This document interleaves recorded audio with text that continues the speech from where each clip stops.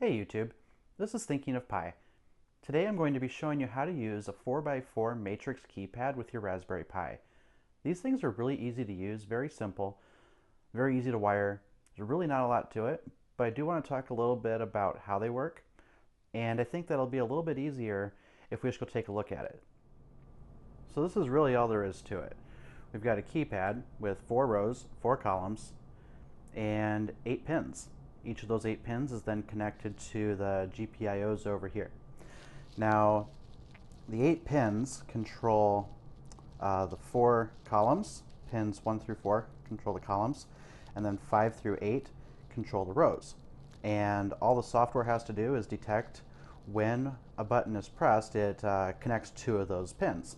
So if pins 4 and we'll say 8 right here, if pins 4 and 8 are connected, the software just knows that that's going to be the number 1. If it were pins 1 and 8, we'd have the A. That's it. Super simple. Let's take a look at the code and we'll make it work, and I'll show you a little bit more about how it works. So the code here is just as simple as the wiring. We've got our GPIO, we've got a library for the keypad, we define the rows, the number of rows, we define the number of columns, and then we have an array here that has the keys. And then we have another array for the row pins, another one for the column pins, and then we run it. We've got an object defined here for the keypad that references the library, and we give it the array with the keys, the row pins, the column pins, and the number of rows and the number of columns. We do want to have a debouncer in here because they are push buttons, and we just ask it to get the key, defines that as a variable, which happens to be a string, and then we just say if key is not null, basically saying if it's not pressed, then it will print out you pressed key whatever. So let's run it.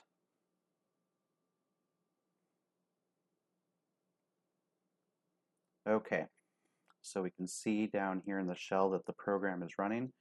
I'm going to reach over here and press a 1, and it says you press key 1. 4, 7, star, and they all work.